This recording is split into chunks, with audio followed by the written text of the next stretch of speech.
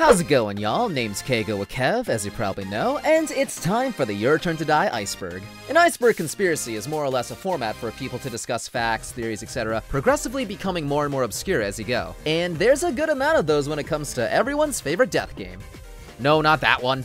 It should be. What the fuck is that? So yeah, we're gonna be going through and taking a look at an assortment of things you may not have known for Your Turn to Die / Kimigashine. I've compiled a ton of info from things I've discussed in past vids and some pretty obscure stuff overall, so hopefully y'all learned something new. I'm gonna be pretty succinct when it comes to talking about most of this stuff, cause we'd be here for over an hour otherwise, so if you want to get the full details on some things, you can check out previous videos I've done. Shoutouts to Newtsip, Megacomet, Mello, Name, Surname, and CyberRansyBaka for helping provide assets and theories, Rojo / the Ashes to Ashes podcast for helping with the writing, and also other Your Turn to Die Icebergs on Reddit by Domadink or Dom1Dink and I Loves Tazuna. People like Kai, Rachael, Goretoons, and Pale Moonlight for emotional support, and of course you, the viewer, for watching, supporting, and most likely smelling good. Lick and subscribe if you haven't also, and with all that said, let's get into it. The Your Turn to Die Iceberg.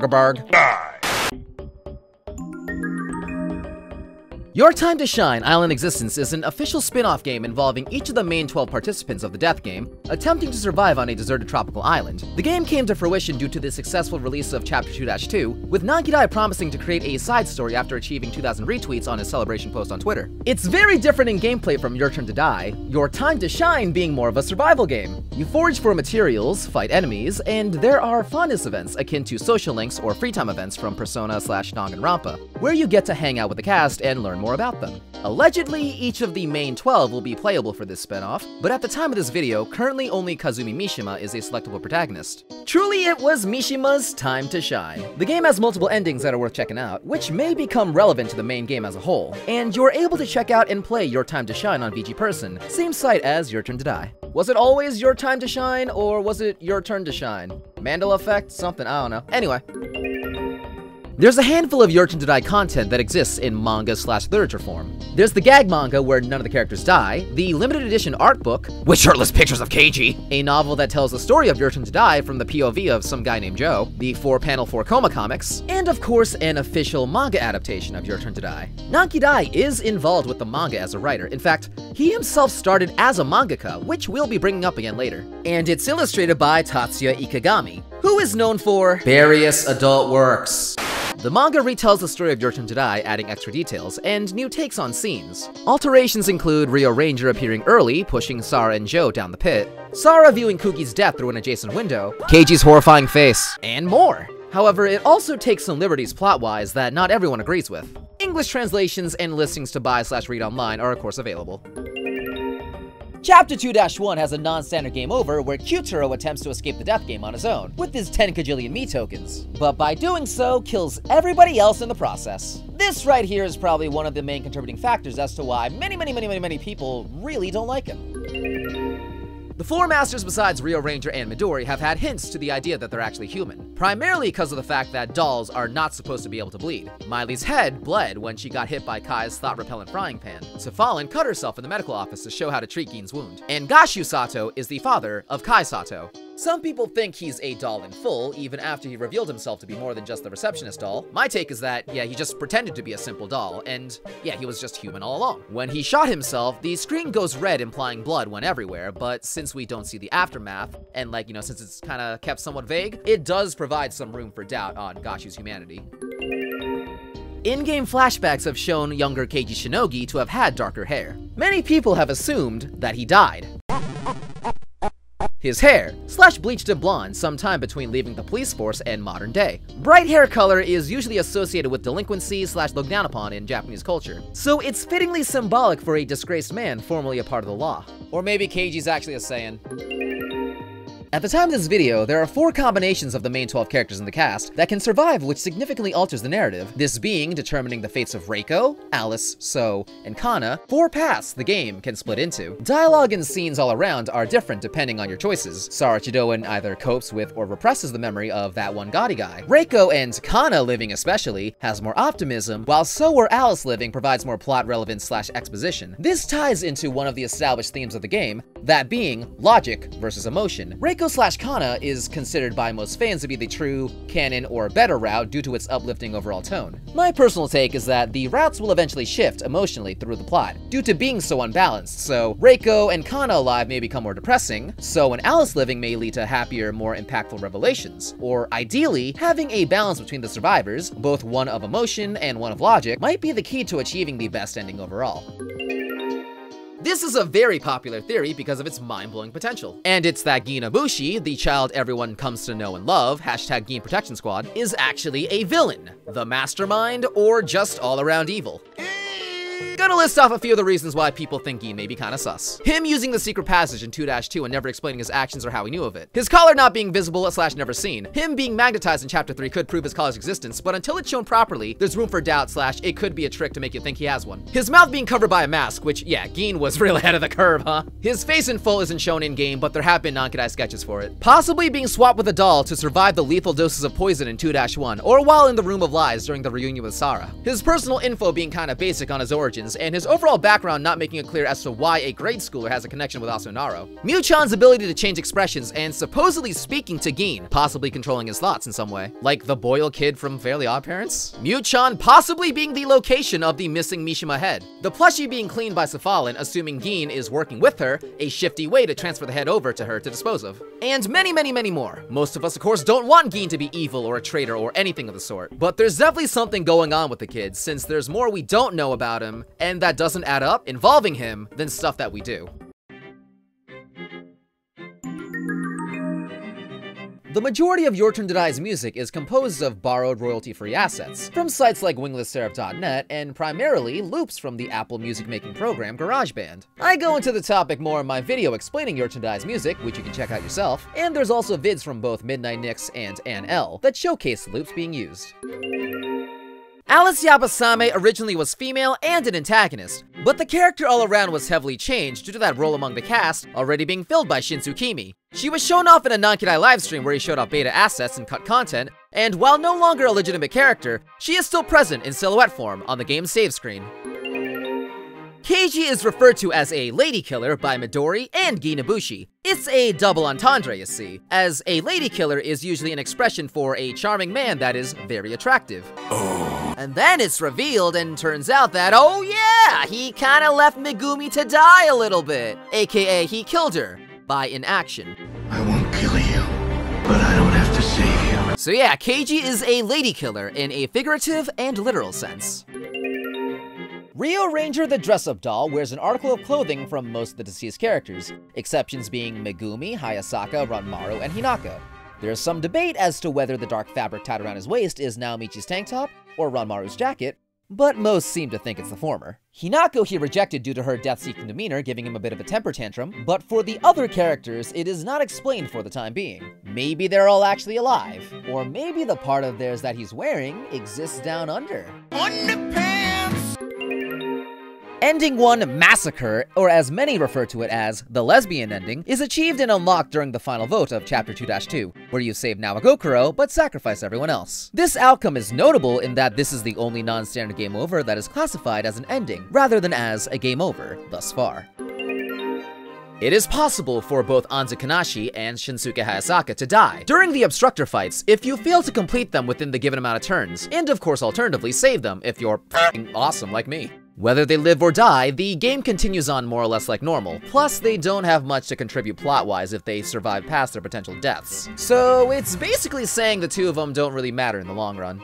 #doll lives matter. Library books attacking man!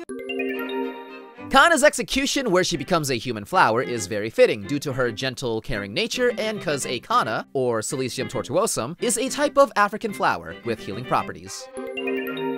You are able to exchange Me tokens in 2-1 for personal info on 4 characters: Gin, Kyutaro, Reiko, and Now. Everyone sans Nawagokuro gives you the chance to talk to the character's AIs, but for now, it's just a bunch of documents with details about her. You are unable to get enough tokens to obtain the info for any of the other characters. Hacking the game or attempting to do so will cause it to crash. A video by US Aviator showcases this. Check it out if you want to see it in action. Kyutaro, in both name and overall appearance, may be a reference to Jotaro Kujo from JoJo's Bizarre Adventure. Jotaro used the alias Kyutaro in one of the episodes. Swapping the initials around of Kyutaro's name gives us BBQ, aka barbecue, which leads many to believe Kyutaro will die by burning / meet a fiery demise in the future. It will not rain on the day of Jotaro Kujo's barbecue. Midori said something like each coffin comes with an incinerator, so Keiji stuck in the coffin has the potential to die by fire. I can see something happening where Kyutaro swaps places with him to 1. Save Keiji, and 2. Fulfill this BBQ prophecy. Sign here if you consent to Kyutaro taking Keiji's place and dying. The main 12 characters all have hallucination sprites present in the in-game files, which is a carryover from Your Time to Shine, which were used in that game after a member of the cast had died. Whether these sprites will be used in Your Turn to Die in the future remains to be seen. Hallucination Joe, we of course know, introduced in Chapter 2. Mishima and Kai also had hallucination sprites during that chapter for the 1 token trade. Their sprites there are different from the ones from Your Turn to Shine. An unused CG from Chapter 2-1 depicting Shin with a knife, attempting to reclaim Kai's laptop from Rio Ranger, who appears to have confiscated it. I'm pretty sure we all know how this fight would go. Mishima's eyes are usually obscured by his glasses, but they can be seen in CGs, usually when he's in very stressful, death highly imminent type of situations. There's also a sprite of his that showed his eyes that was allegedly cut because, according to Nankidai, Mishima been looking way too fine. Disney kids show Vampirina had a song during the end of the episode Dancylvania, which sounded eerily similar to Your Turn to Die's title theme. Come on everyone, this is how you do this. Boogie Shuffle! This is due to them both using the same royalty-free Garageband Loops, which we've mentioned prior. Not them stealing music, not our capitalistic Disney overlords buying out Your Turn to Die. It's an all-around, complete coincidence. Other offenders of having songs similar to Your Turn to Die include things like The Adventure Zone, Witch's House, and many, many more. One of my new favorites being the Iceland theme from Wild Animal Racing. If you want to know more about Your Turn to Die's music, with a deep dive into some rich Vampirina lore, and highly blurred Disney X Your Turn to Die crossover art, check out my vid on the subject. The real Sohiori during Chapter 3, you're given the ability to name almost anything you want if you don't go with the default, the exception being the names of the majority of in-game characters. He provides different reactions for inputting a character's name, distinct for first name, last name, and full names, all eliciting unique responses. The major characters he provides no comment for and whose names can be used are the names of the dummies, the first names of the floor master Sans Gashu, Kugi and Megumi, Shinsukimi, and oddly Kazumi Mishima, cause all the other main 12 are included except for him. Very interesting is that he has a unique, almost feared reaction to the name Meister, the name of the painting that hosted the Russian roulette minigame. Which might mean Meister, or whoever he's meant to represent, has something about him to really fear. Even for someone like Horse Wiener. Botsun is an unused floor master created by, scrapped, and now used as a joke by Nankidai. He is sweets themed like Miley and Cephalin, and he seems like he's the original beta design for Rio Ranger, but there are no outright confirmations to this being the case. I think he's pretty okay. Botsun! Nankidai showcased this beta image during his stream, with Kugi amongst the cast in place of Bucket Girl Kana. Kugi was the original Kana, but was replaced with Bucket Girl and retooled into current Kana's dead sister. Sara fits the samurai woman or samurai onna archetype, a historic class of female Japanese warriors known for their leadership, determination, ability to influence/inspire others, etc., which Sara herself has shown throughout the story. She's adept at kendo, which is basically Japanese sword training, her school ID is literally Samurai Onna, and the song playing now, which is more or less Sara's theme song, is known as Samurai Woman. Also, one of Reiko's old band song's names was Samurai Onna as well. Gashu was modeled after 1920s artist Salvador Dali, as he was Nankidai's first thought of a good-looking middle-aged man to design a character after. You can definitely see the similarities between the two in terms of appearance, physical features, and stupendous facial hair especially. Mai's gloves seen in her victim video Burn My Bread and on Rio Ranger are nowhere to be found on her doll and in her appearance in Chapter 3. Sprites, CGs, pixel art, none of them. She also doesn't have them in her appearance on the 2nd anniversary group art. This may or may not be an intentional detail, the exclusion of her gloves. That or Rio Ranger took the only pair. Perhaps we'll see if this ends up becoming a thing. Prayer is the only original song on Your Turn to Die soundtrack. Instrumental version of it heard during Sara's emotional reunion with the AI of Joe in the Kana Lives route. 2 official music videos for the song exist on the composer Yasuhiro's YouTube channel, one sung by the artist Topi, the other by Hatsune Miku. Not only is Sara's dad not Sara Chidoan's biological father, Mr. Chidoan also seems to be involved with the death game and Asunaro. He's been shown associated with Kai Sato, talking with and sending emails. He appears at the end of Chapter 2-2 during the Kana Lives route, also wearing a collar the same as Gashi before him. This scene doesn't really get referenced after it happens, so whether it actually happened or not, or if it's a flash forward, is up in the air. The way Mr. Chidoan talks, acts, etc. in the scene depicts him as very knowledgeable about the Death Game's events, like as a high-ranking member of the organization, advisor, possibly even the mastermind. There are theories that the painting Meister is based on him, which, with Midori's reaction to the name Meister, anything to go by, and also his deranged expression during the flashback with Kai, Mr. Chidoan might be truly someone to fear. Nanki Dai, we mentioned before, started as a manga artist. Majime Kei Kuzu no Nichijo was his shonen comedy manga series, aka what he worked on / did before Kimigashine. The characters' uniforms are a little similar to Sano Benno's, and the main character is depicted in some Nanki Dai sketches, also a cameo in the 1-year anniversary art, and is on his Twitter banner. Chapter 1-2, Joe Tazuna brings up an embarrassing event from the past, in which Sara tried to set on a traffic cone. There are Nanki Dai sketches depicting the event, and a scandalous, totally official leaked photo. Kana Kazuchi is shown to have pudding underneath her bucket hat in both one of the 4 Koma comics, and also in Your Time to Shine, during one of her events with Professor Mishima. I'm gonna be taking this as being 100% canon, of course. Eat your pudding, Professor. Fluffy / Furball Now is a furry / abomination version of Now seen in Nanki Dai sketches that can apparently absorb people or something. Yeah, possibly her final form, you know, just something, whatever. It was also included in the 2nd anniversary art. Kana and the real Sohiyori, some speculate to be related in some way due to their similar hair colors, possibly Midori being Kana's long-lost brother or something since she was adopted into the Kazuchi family. Could definitely be possible, but of course more info necessary. There are ideas that Joe is Mr. Policeman's son due to their similar look and demeanor, and how he was soon going to be a father in Keiji's flashback. The kid in Kana's flashback who attempted to cheer her up has his face obscured, but is also reminiscent of Joe. Kana may have met Joe at this time, or it's possible each of the characters had an encounter with Joe during critical points in their lives. Or even crazier, there have been multiple Joe Tazunas of varying ages that influenced the cast and ultimately brought them all together for a purpose. Are there any other Joe Tazunas I need to know about? At this point, there are 4 characters we don't know the first trials of: Kai Sato, the Yabasame siblings, and Gin Ibushi. Kai most likely was a special case due to his connection with Asunaro. Kai's was probably the kitchen because of the key and also the thought-repellent frying pan. Alice said he abandoned his and went into hiding. That said, while it's very likely, it is not confirmed he and Rachael had the same trial. Rachael and Gin have given no info on theirs. Joe Mama PP69 Winky Face is one of the go-to meme names whenever people make fun of Midori, which is from my playthrough of Your Turn to Die, aka that's what I named Midori when I played it. I'm dumb. Your Time to Shine delves into Alice's upbringing, in which his mother tried to raise Alice as a girl. Supposedly, there's a Japanese saying for parents to raise a daughter first, then raising a son is easier, which Alice's mom seemed to have tried to follow to the letter. Alice then rejected / confronted her on this, cause he felt in his heart that he was for sure masculine, which also kind of explains why he has such an overly macho demeanor to make up for, like the way he was brought up and stuff. This can also be taken as a nod for Alice being a transgender character. His color scheme is very much reminiscent of the trans flag. Beta Alice was a woman also, so this could all be in reference to his initial concept. Could be one, the other, or a mix of both. It's all up to interpretation. Trans rights, yo. Sara having the highest win rate for the death game might be why Keiji and Shin are both so intrigued by her at the start. Shin, we know, saw the percentages, with his own being the crux of his character, so, as the lowest, him approaching her the highest for the initial investigation was probably him trying to figure out why she has such a good chance at survival. Could have been the case for Keiji as well, him having seen the percentages prior to the start, or it's more likely just his detective senses and having a good judge of character.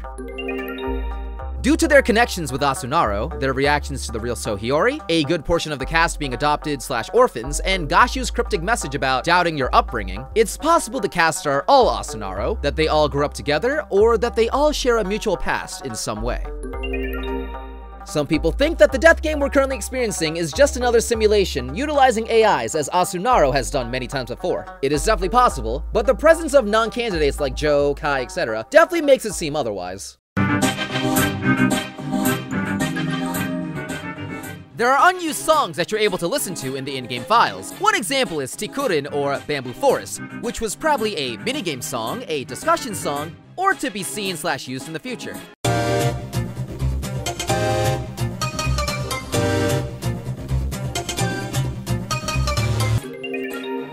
Because Kugi and Megumi were with Kane and Keiji, they aren't among the dummies in Chapter 3, who are all people who died during their first trial and who didn't meet or interact with any of the other participants. Megumi being a candidate does have a doll, which can be seen in the doll hanger, but Kugi being a non-candidate and not intended to be a player probably does not. That said, Joe, as we've seen, has a doll, despite his non-candidate status, so what's up with that? I would think that making a new doll during the game would be feasible, especially compared to building an AI for a new person, since the doll is just based on physical appearance. So they could take a character of like matching body type and start mixing and matching the clothes and more. It's like putting outfits and wigs on mannequins or something. Joe, but he's like Mr. Potato Head?